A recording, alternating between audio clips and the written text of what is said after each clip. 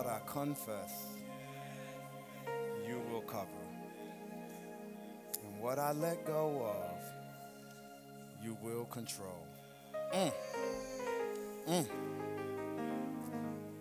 So, Father, we confess what we can't control.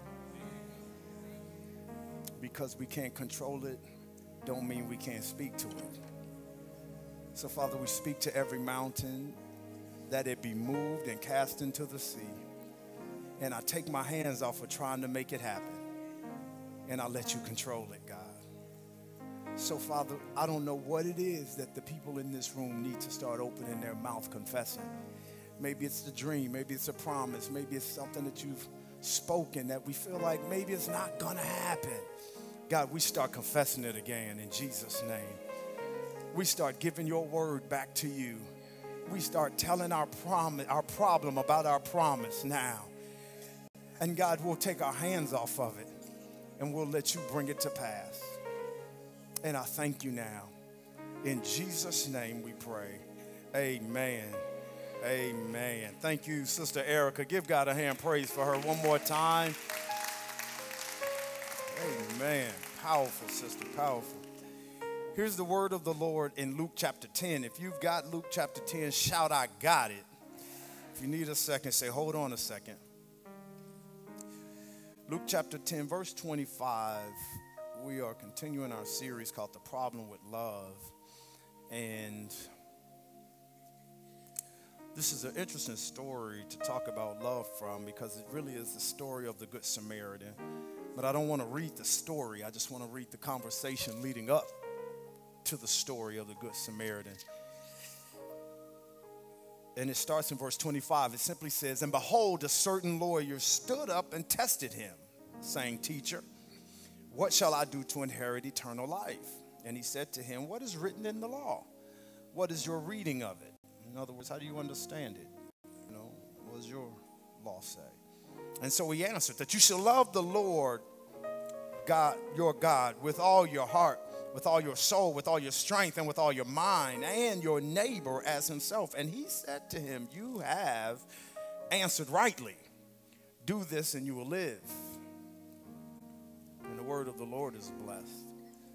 Now, for you Bible purists, the lawyer continues to talk in verse 29 and ask questions like, okay, so who is my neighbor? But he does that, watch this, he does that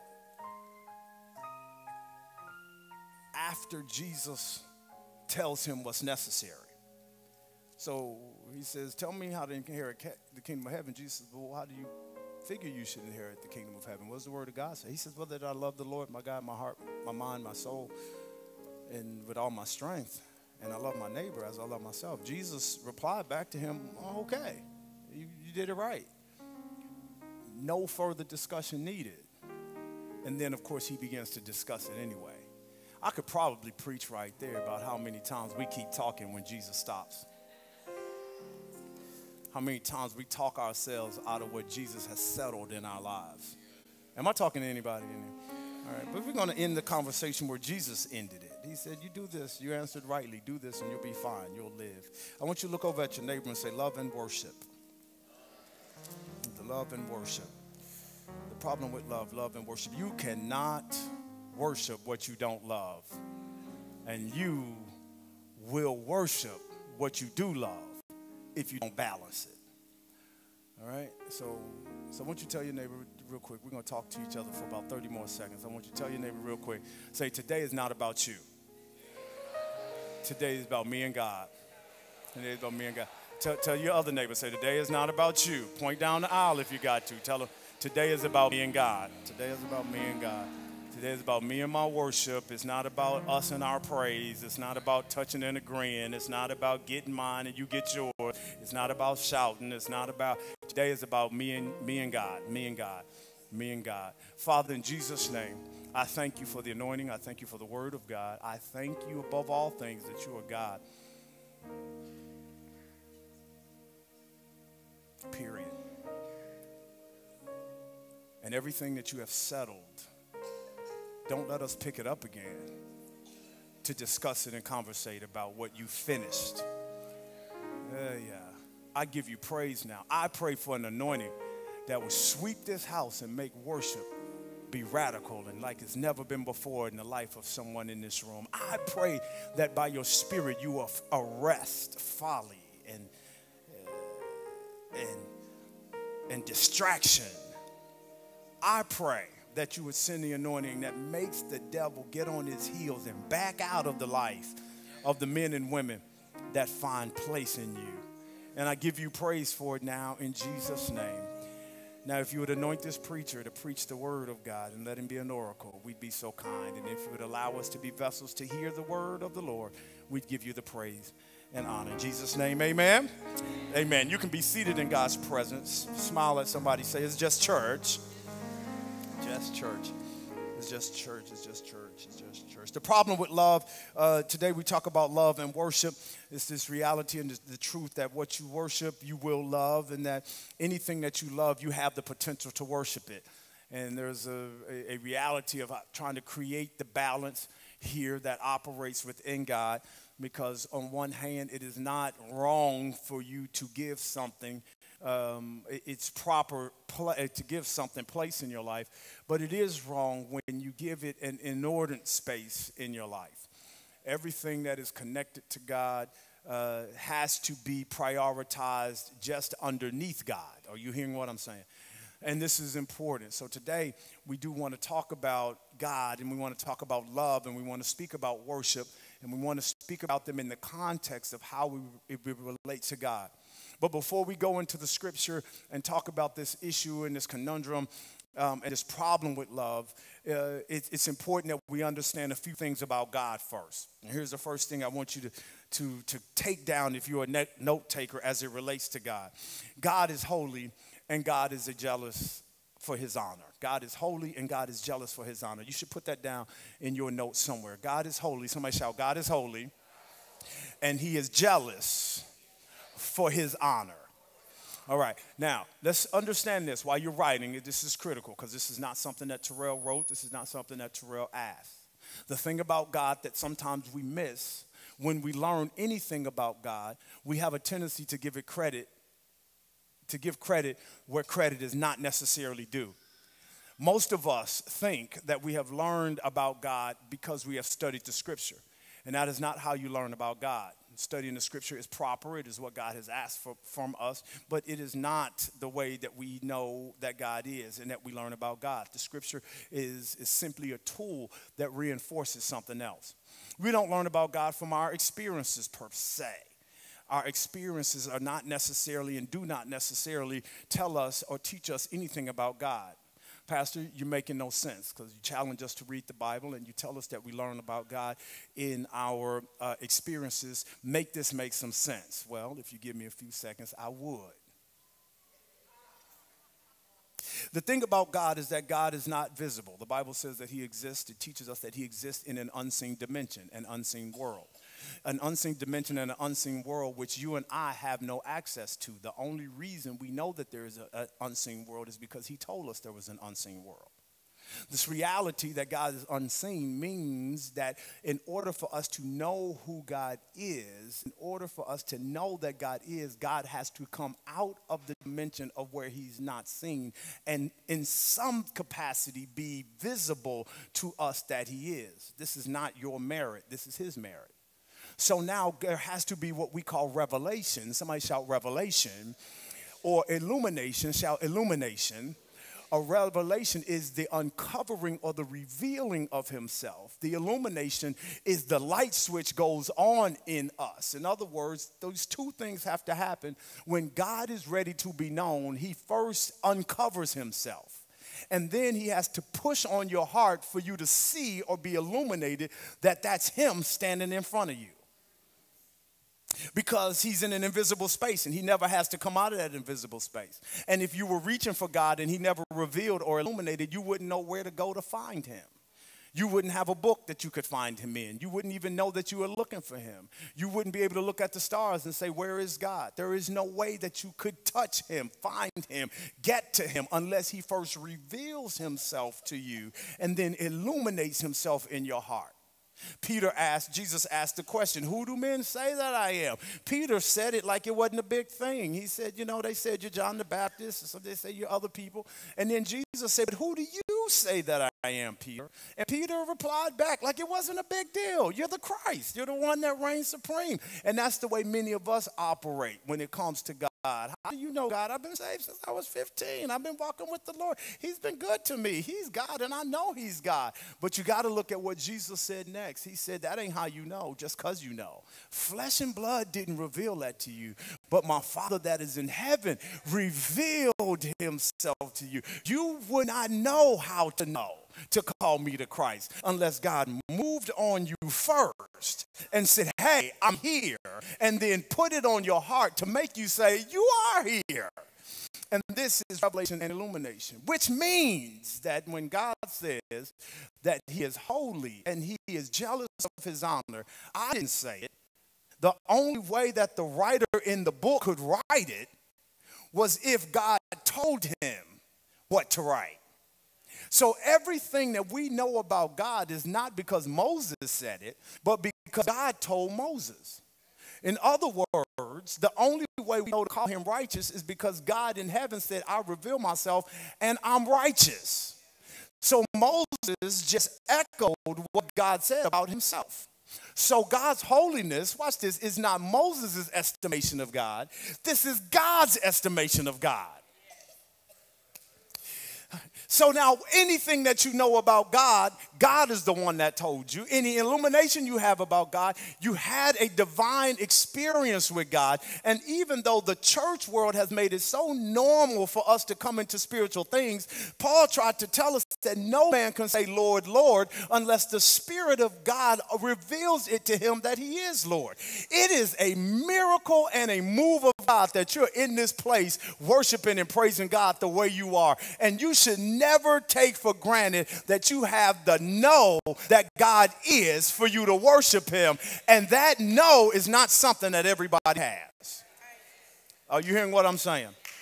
God says, so watch this now. So God says, and I want you to keep this in mind. This is what God says about himself. He says, I'm holy. Somebody shout holy.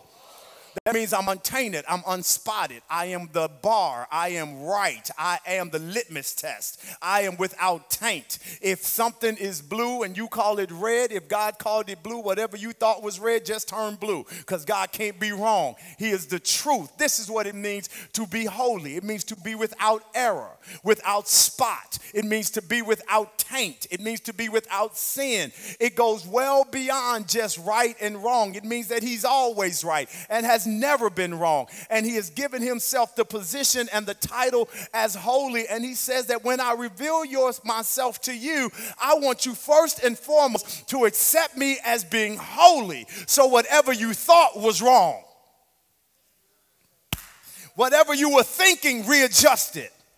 Whatever you were experiencing, you got to think about it again because I'm holy. And watch what he says now. And that I don't like to share my honor with anybody. This is the way we learned this from God. We're not the ones that came up with God as a jealous God. God said to the children, I am your Lord, your God. I am a jealous God. Jealous literally means to feel some kind of way about something that somebody else possesses. So watch what God is saying when he talks about worship. What he's saying is worship, which is built off of the word worth, and worship literally could be told as the word worthship, because anything that you worship, you have given value or worth to. So when God is talking to us about worship, he is literally trying to help us understand that I am a jealous God, and I don't want you giving worth to anything else in this world except for me. Because I am the only one that should have worship. Why? Because I'm holy, which means that I am the litmus test for everything that has value. And I'm going to feel some kind of way if you share my value with somebody else. This is God. He's got a problem when you share value, when you share worship. Now, what does that mean, that worship? How is that moving with God? Because with God, he's all or nothing. There is no such thing as I gave God 90 and I only share a little bit with the rest of the world, but God gets my most. God gets the most. God don't play that I get the most. God wants it all. Are you hearing what I'm saying? He says, I want you to present your body to me, a living sacrifice, holy and acceptable, which is your reasonable service. He said, I want your body. Then he said, and renew your mind. He said, renew your mind. In other words, he said, I want your body. I want your mind. I want your feelings. I want your emotions. I want everything to work itself around me and see that I am the litmus test for all that is right, holy, and good. And until you see that your value is not as valuable as my presentation, you will never be able to give me what I deserve. Somebody shout, he's valuable. Somebody shout, he's valuable. Come on, say it loud, shout, he's valuable. Now, the thing about value is not in the item itself. Value is always not necessarily in the thing that has worth. It is in the ascriber of worth, which means that the thing that is to be worshipped is never the problem. It's always the worshiper that's the problem. So if there's something that doesn't get its proper value, it's got nothing to do with whether or not the item itself has worth. It has everything to do with what you choose to ascribe to it. God help me in this place. A Bugatti is worth $300,000 no matter what you think about it. You might walk up on it and say, I never paid $300,000 for a car. Well, that don't mean they're going to change the price because you don't see the value in it. Am I preaching to anybody in here? But this is the way the church approaches God, is that because I don't see him in all of his grandeur and in his splendor, because I accept him based on my experience and not based on his word about himself, I put my value on him based on whether he's blessing me or healing me or touching me or doing great things for me, instead of just seeing that he's God all by himself, whether he blesses me or doesn't bless me. God is saying that you've got to learn how to value me before I do anything for you, because worship is not in the worshiped, it is in the worshiper. Where is your estimation of God? Is he valuable, or does he have to bring himself down to your level before you give him what he deserves? And I'm going to help you with something, that if you ever devalue God to the level in which you can understand God, then you have already lowered his value in your estimation. Because God says that my thoughts are higher than your thoughts, my ways are higher than your ways. When you think you've given me value, you haven't given me enough value. And if you think you've given me enough value, you have devalued me, and you can't call it worship. Somebody shout worship. This is what God wants you to know about him. I want to give you another thing real quick that God wants you to know about him. I want you to see that God has forbidden us to worship anything besides him. This is what he says. I'm telling you, this is God talking to us. God says that I'm holy and I don't like to share my honor. That's one. God said it. The second thing God says is that I don't want you to worship anything but me. I'm feeling some kind of way that you worship your car more than you worship me. I'm feeling some kind of way that you worship your marriage more than you worship me. I'm feeling some kind of way that you prioritize religion over relationship. I feel some kind of way that this is the way that you have chosen to do your life. And I know you don't want to admit it, so just keep looking at me, because I know the person next to you is who I'm really talking to, not you. But most of us have reprioritized life and put life above God.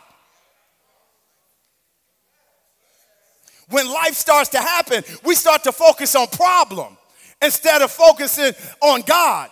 When life starts to happen, we focus on issue instead of focus on God. And what happens is we are constantly removing God and putting him lower and lower on the rung. And when your hope is low on the rung, there is nothing but hopelessness. That's why we've got to raise God back to the top so that we can always see hope even above our problems. The third thing that I want you to know about God, very simply and very quickly, the third thing I want you to know about God is that as it relates to worship, God doesn't want anybody else to worship, you to worship anything else, not just any other God. That's a given. But God don't want you worshiping your children. Amen. God, I know, not my children. Yeah, your child, the one that ain't ever wrong. I know your child, the one that the teacher caught red-handed, but you're going to make an excuse. The child that you don't hold to any accountability and won't let anybody else hold him to accountability.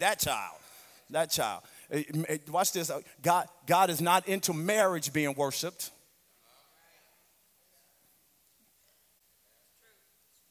Amen.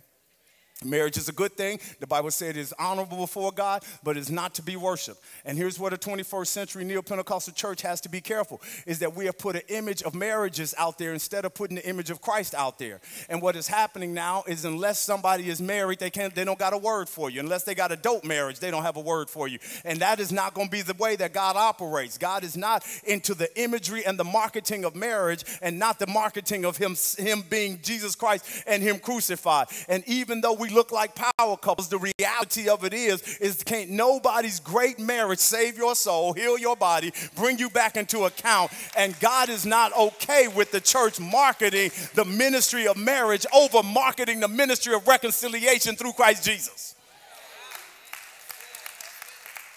Somebody ought to shout amen.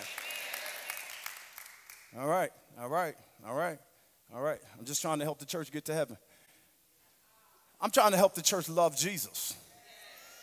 Because you know what I realized? I realized that heaven is about being in the presence of Jesus. And if you don't love Jesus, you ain't going to like heaven. If we don't fall in love with the reality of the way that God presents himself, and he's worthy to be loved, and he's worthy to be honored, and he's worthy on his own merits. He's worthy all by himself. And that's part of what worship is that even when life ain't going right, he's still worthy to be worshiped. Even when things are not good, he's still worthy to be worshiped. Even when the marriage is tight, he's still worthy to be worshiped. Even when the money's not strong, he's still worthy to be worshiped. And at some point, we've got to get to the point that there is God and then there's everything else.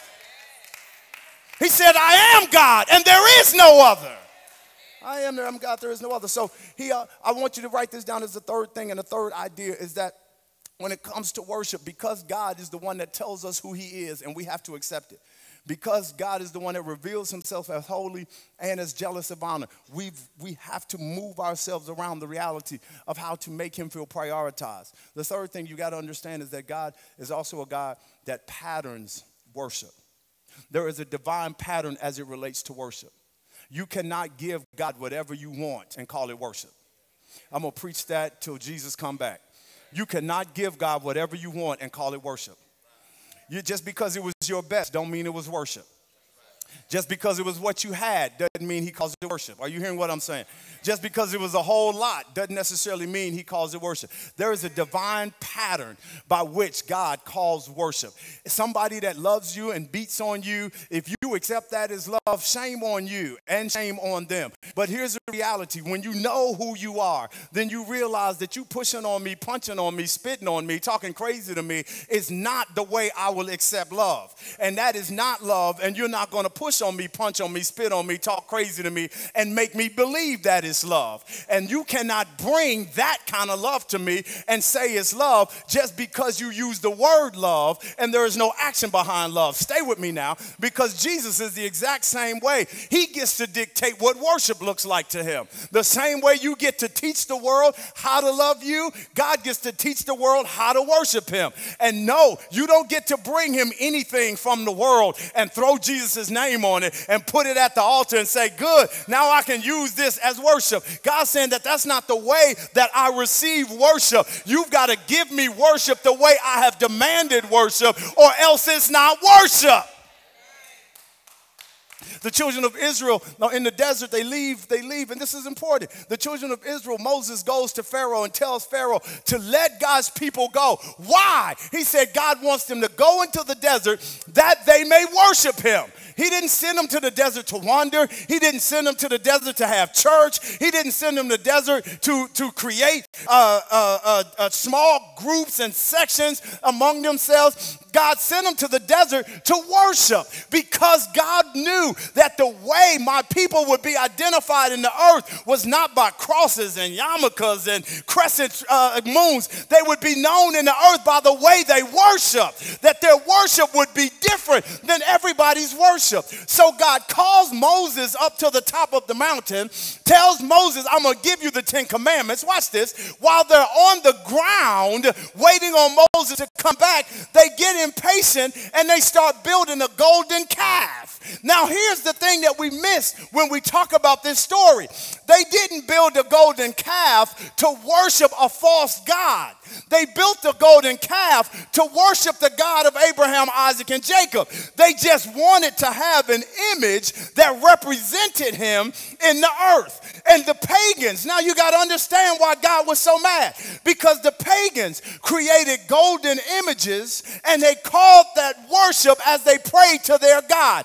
They are going to take the golden image and leave the gods out there, bring it into the church and give it to this God and expect God to call it worship. Moses comes down off the mountain with the 10 Commandments, sees what they've done, throws the commandments on the ground, and they complain back to him saying, what? What do you mean? We're not worshiping their gods. We just brought the image into our church. So now our worship service looks like theirs, even though we threw Jesus' name on it.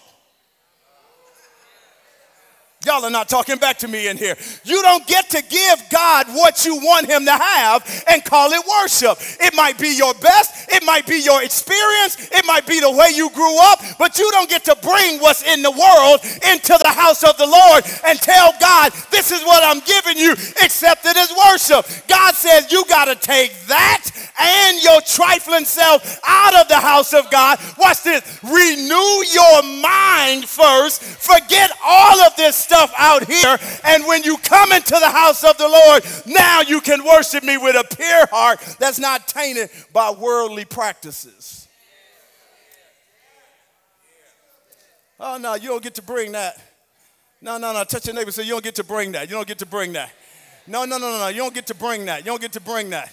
You don't get to throw up crip sign, Jesus signs, blood sign, Jesus sign. You don't get to do that kind of stuff. But this is my culture, but it's not the kingdom of God. The kingdom of God has a new culture. He said, I called you out of darkness and brought you into the marvelous light. And even though it might be your best, it's still missing what God has called as worship. And you're giving it to him, but he's looking at it and saying, you can't call my name with a calf in front of you.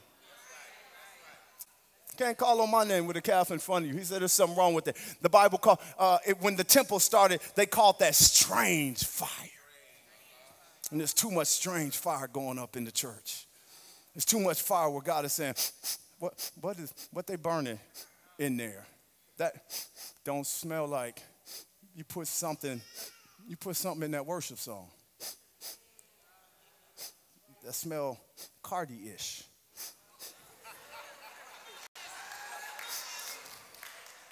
You put something. God, I'm trying to help you understand. Y'all think that's cute. God don't. That's what your Bible say. I'm trying to tell you what the Bible says. God doesn't, but God, we think that's dope. Oh, we're trying to mix the culture. And God said that's the problem. You can't mix the culture. He said we can't mix the culture. He said, when you go into this land, he said, I don't want you mixing the culture. Moses, I got a problem because who you went to go pick as a wife, you mixed the culture. He told Samson, I got a problem because who you picked and you mixed the culture. And when you mix the culture, it gives God a strange fire. And it makes people think they're closer to God than they really are. Because it makes us feel good, but it doesn't make God feel all that good. I mean, can you imagine your wife showing up and fulfilling you with her ex-boyfriend's favorite perfume on? Why you wear that? Cause he used to like it. I got a response from him and you like, well,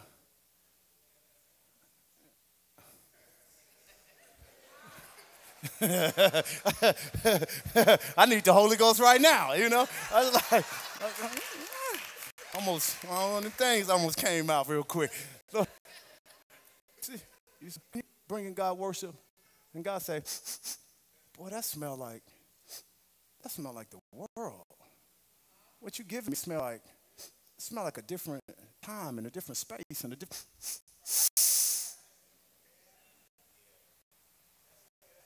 So I want to give you 4 things real quick about worship and love and worship with God. I want to give you 4 things real quick to bless your soul and to challenge you as it relates to love and worship. I want to give you these 4 things about the pattern. Somebody shout the pattern. I want to give you 4 ideas that are part of the pattern of the order in which God requires worship. Here's the first thing. The first thing is this, is that there cannot be the first part of the pattern as it relates to worshiping God is directly centered around repentance and confession of sin. Repentance and confession of sin. Repentance and confession of sin. There cannot be worship without repentance and confession of sin. And this is where you have to understand how God views worship as opposed to how God views praise. Praise is very different when it comes to God. Praise is something that God has regulated for everything that he's created. Scripture teaches us that the stars, the sun, the moon, they all keep their course in praise to God. The scripture teaches us that the sinner and the unrepentant, they can open their mouth and praise God. Praise is a response to the goodness of God. And sometimes we know that God has done something good for us and we give a response. It is called praise.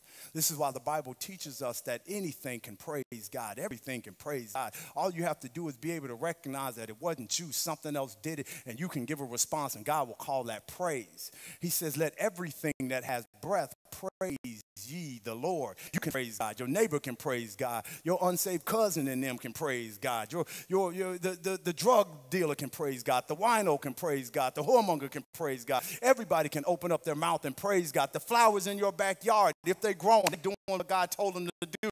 God calls that a praise. Everything in this world can praise God. If God created it and it responds to what God created it for, it is considered a praise to God. Now, the thing that God tells you and I about praise is that I will inhabit the praises of my people. And praising God is what God has given as a special treat to the people that love him, that is different from the people that do not love him.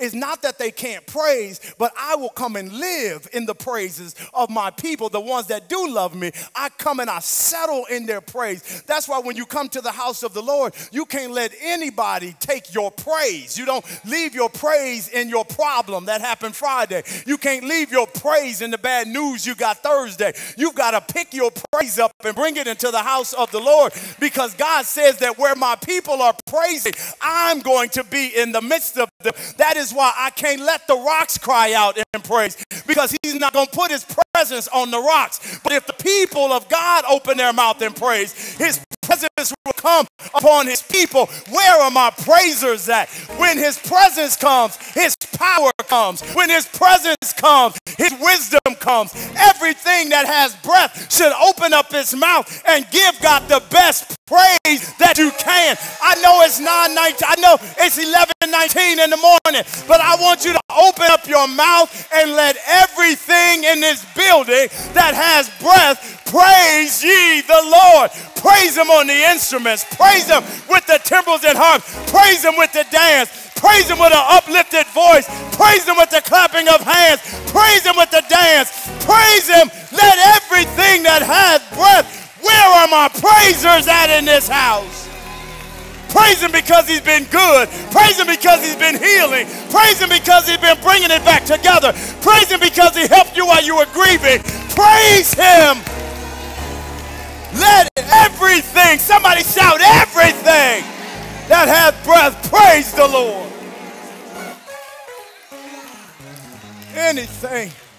Anything could dance, shout, and have praise.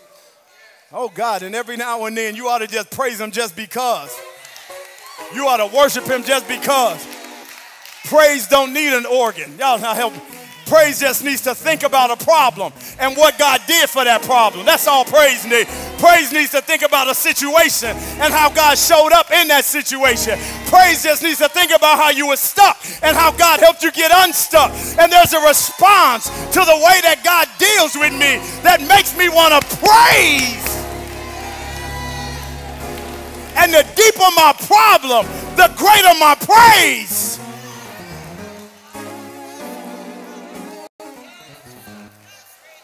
And anything, somebody shout, everything can praise God.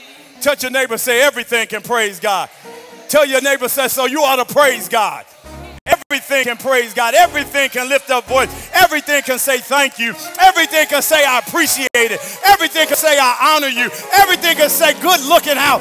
Everything can say, everything that has breath can praise the Lord.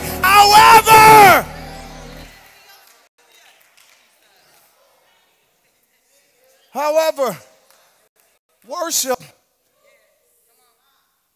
is for an exclusive exclusive group of people. Everything can't worship because it's only for an exclusive group of people. It's for those that have repented and confessed to their sins. Why? Because of where you got to go in order to worship.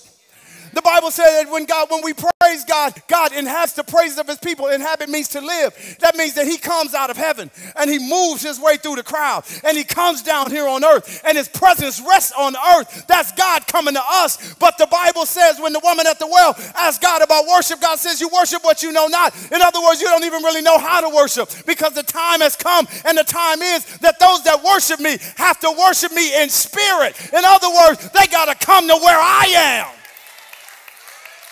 You don't get to stay in your flesh and worship because flesh can't get in the spirit. I wish I was preaching to somebody in here. You don't get to have a bad attitude in worship because worship is a thing of a bad attitude is a thing of the flesh. If you're going to get in the spirit, who can ascend to the hill of the high God? But Psalm 24, he that has clean hands and a pure heart, that's how you get in the spirit. And if you don't come by the blood of the Lamb, you cannot get in the spirit to worship.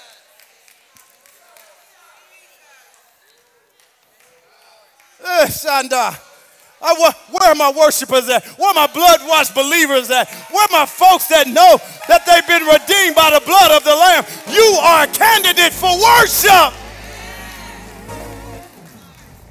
Slow music don't mean you worshiped.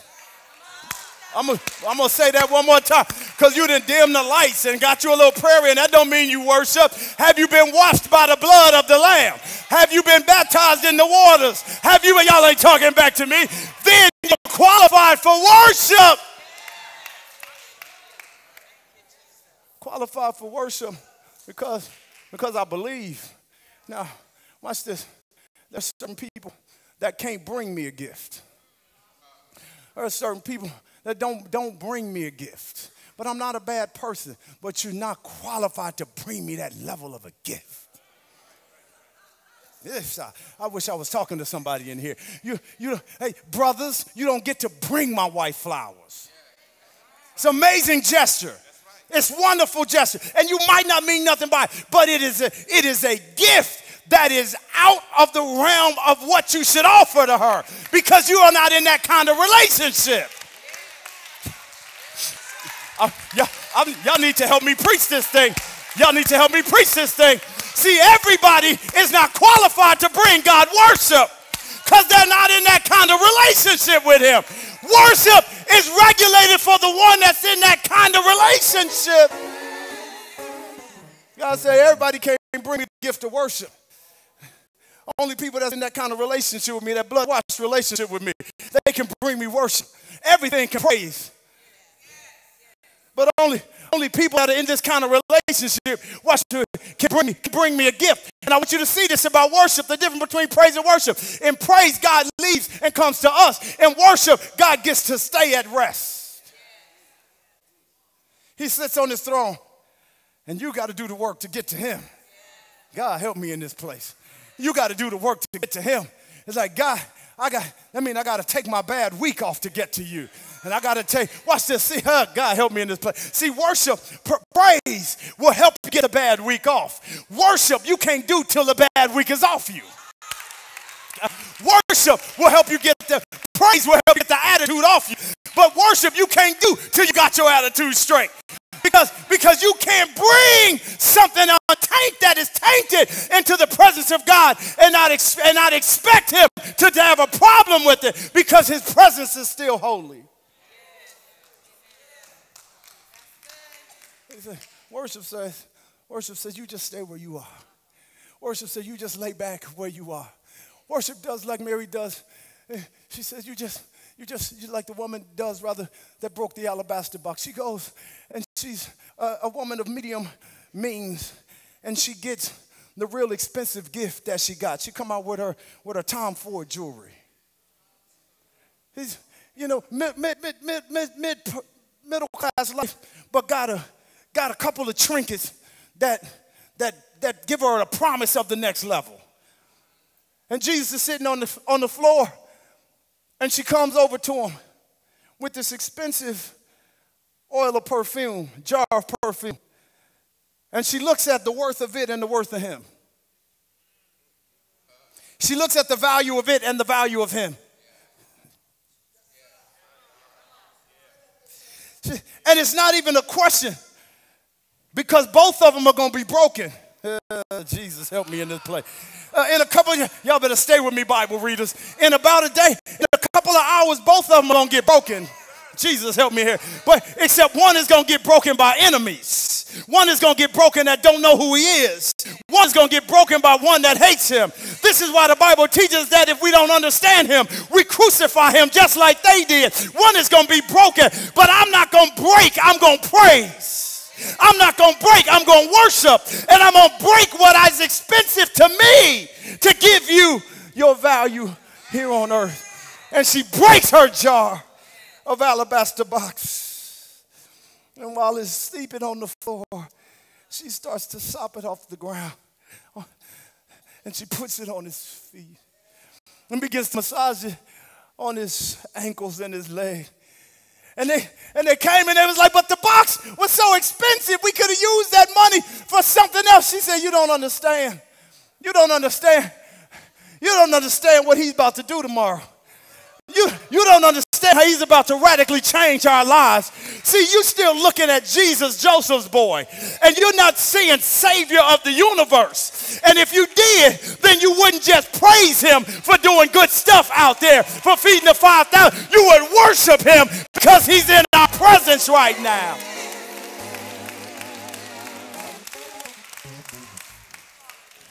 She said this little tailor-made jacket ain't gonna steal my worship. Me being comfortable and tired at home is not gonna steal my opportunity to come worship, because I know the cost. And I value being in worship more than I value being on my couch. Y'all ain't talking back to me. I value worship more than I value sweating through this jacket. I value worship more than I value not wanting to put miles on my car. I value worship more than I value and God. And when I look at what it costs, it's not a comparison who's more valuable. He said, but I can't get there without confession of sin.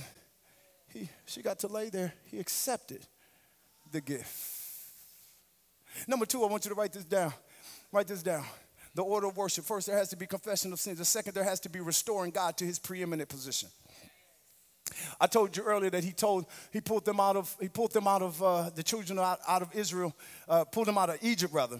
He said, I want you to send them to the desert that they might worship me. They go to the desert so that they can worship, and they realize that they disobey God. And after 40 years of them wandering through the wilderness, God pulls Joshua to the side and tells Joshua, it's your turn now.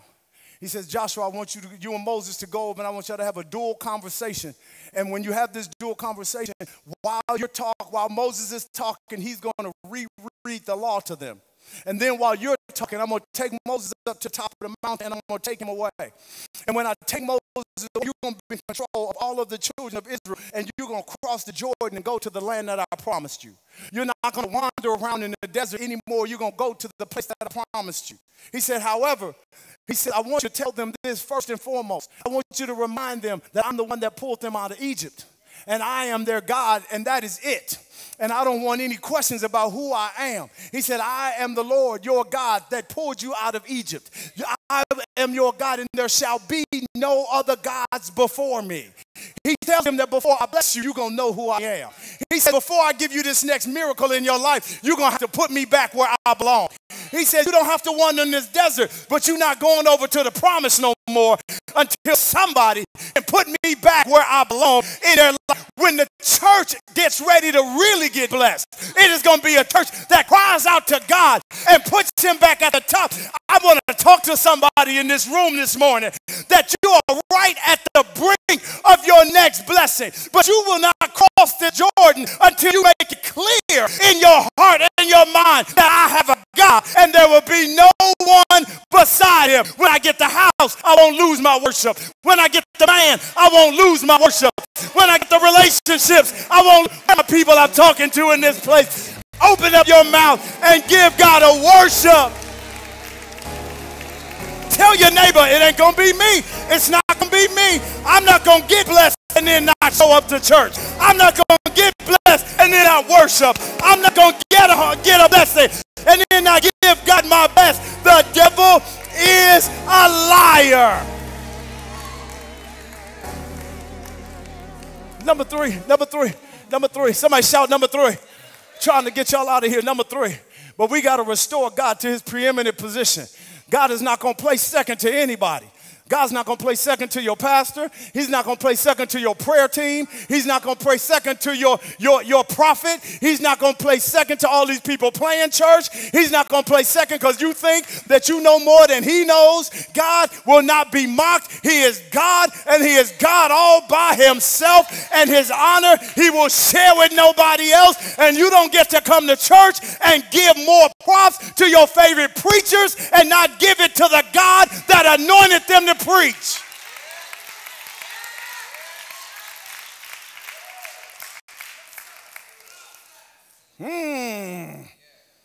That's a word to all you gifted folks.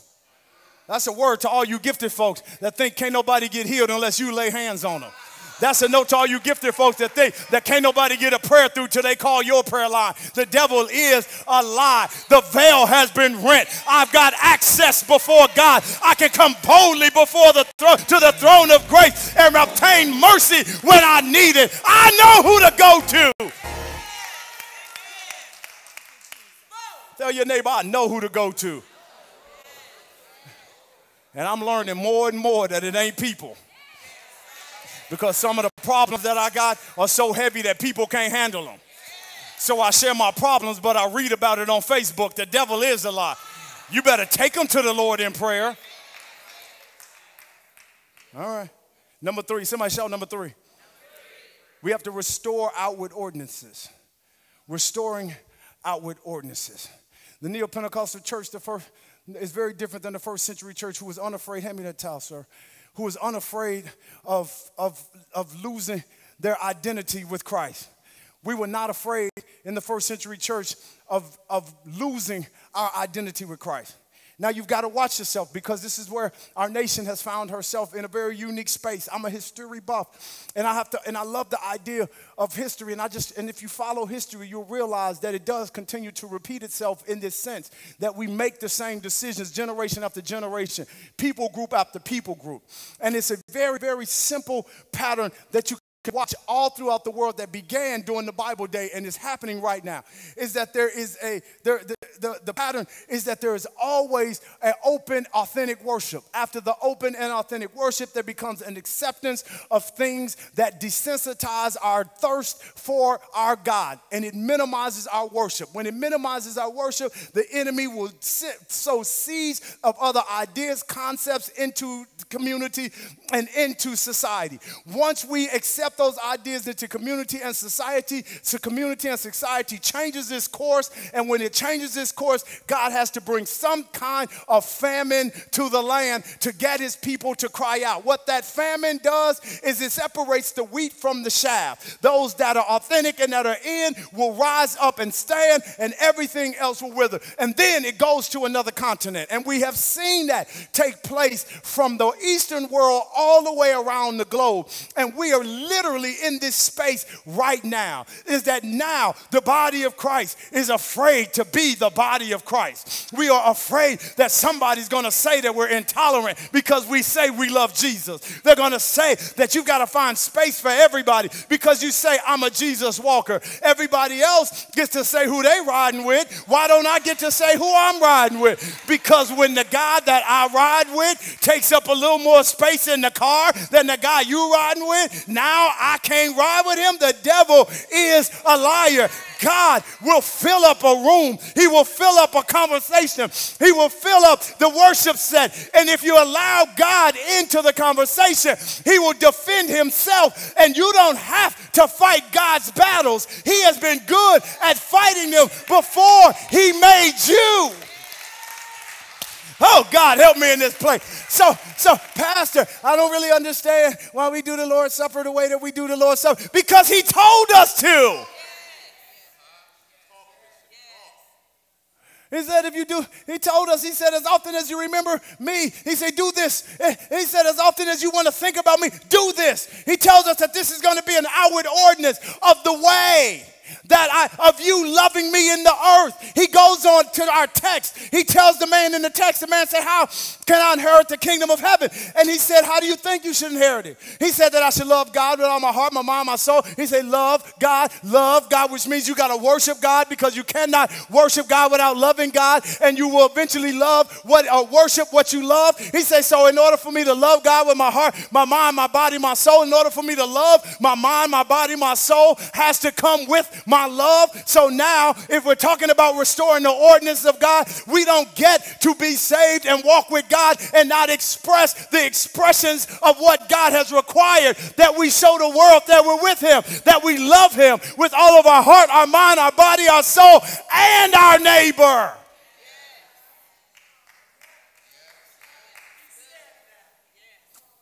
Somebody shout, he said that. He said, and our neighbor. The outward ordinance of God. I just love him without having to show it. No, you don't get to do that, unfortunately. I'm going to love him in my heart. Without loving him with your hands, you don't get to do that. Number 4. Somebody shout number 4. Number 4 is the final one. The order of worship. God's trying to tell us how to worship. He has repeated this pattern all throughout Scripture, that there should be repentance and confession of sin, a restoring of God to a preeminent position, and a restoring of outward expressions and ordinances. And then the fourth thing that had to happen is God required that they remove all superstitious, false, and corrupt worship. Everything that's superstitious. Everything that's superstitious. He said he got to remove it in order to give me real worship. He said, you can be born again. He said, and you can put me in the preeminent position.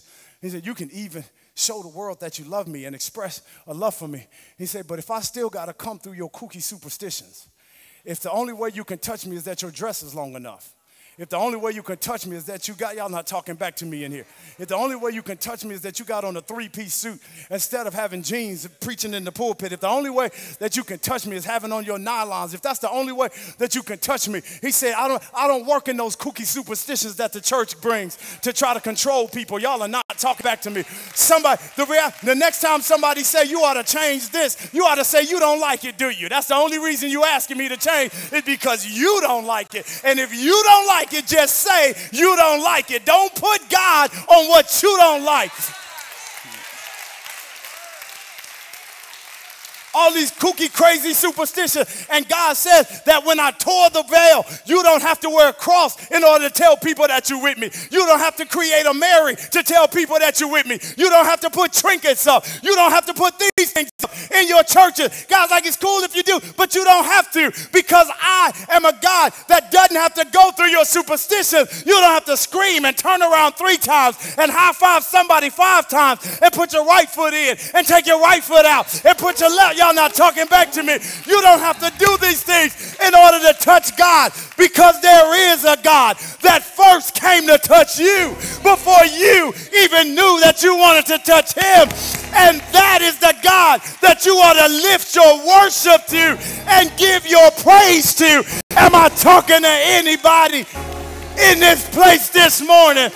Give God a shout of praise. I said, give him a shout of praise. Stand to your feet all over this building.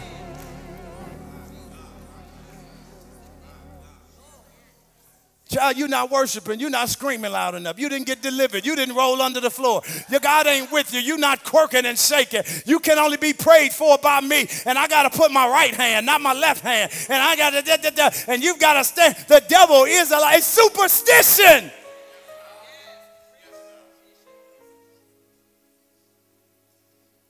All under this idea of religion. It's superstition. That's not how you meet God. Like, you're not blessing. You know, end every prayer in Jesus' name. If you wasn't baptized and followed the Holy Ghost, you wasn't. It's superstition.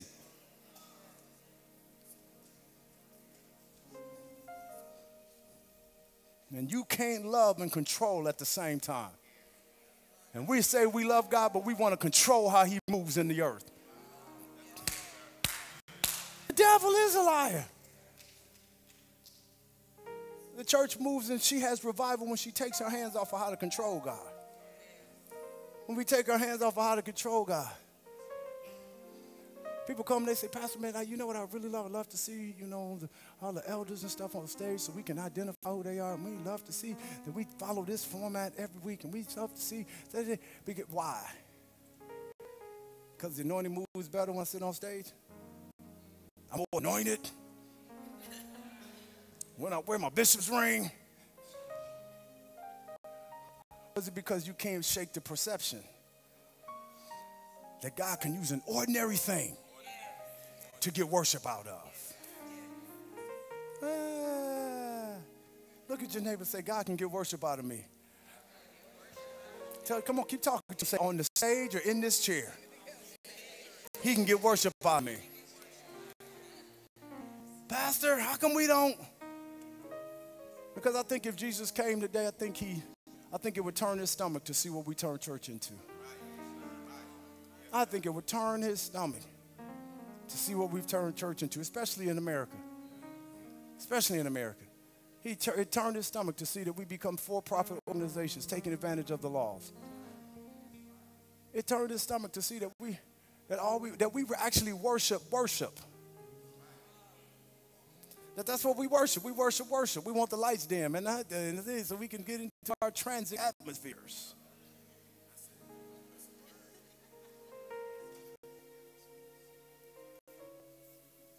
And God is like, hey, you can't worship. You got to worship me.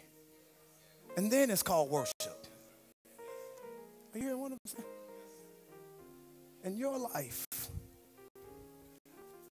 the key to the intimate, unique, personal relationship that God wants to have with you is wrapped up in your worship.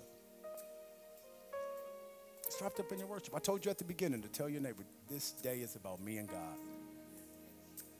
So this time, don't touch nobody. Just lift your hands high in the air.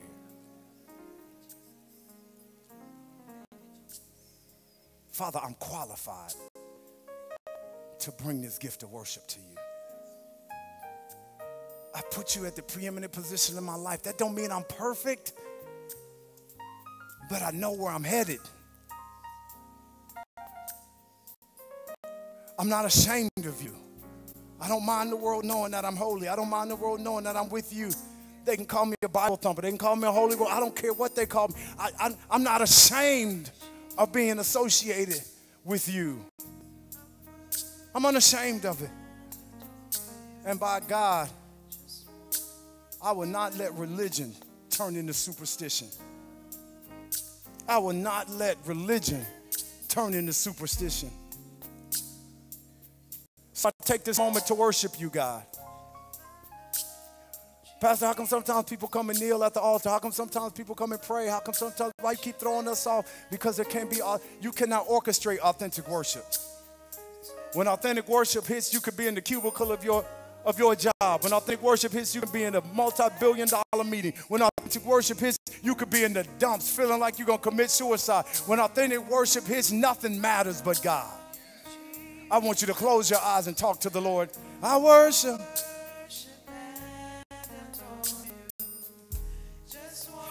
You got to stop worshiping your mistakes and worshiping your faults and putting them at a higher position where God called you. You've got to stop worshiping the mistakes of others and the faults of others and putting them in front of what God has called them to be in your life. This is what God is trying to do. He's trying to reestablish himself. And in order to reestablish the church, he has to be at the throne and he has to remind us how worship is. But sir, I'm young and I don't feel the goosebumps. You don't have to feel goosebumps. It's about knowing that God is with you. It's about knowing that God is standing with me. I love you, Jesus. I worship and adore you. Just want to tell you that I love you more than anything. Come on, lift those hands all over this building. Talk to God. I don't know how you talk to him, but tell him he's wonderful. Tell him he's amazing. Tell him I don't always understand how you move.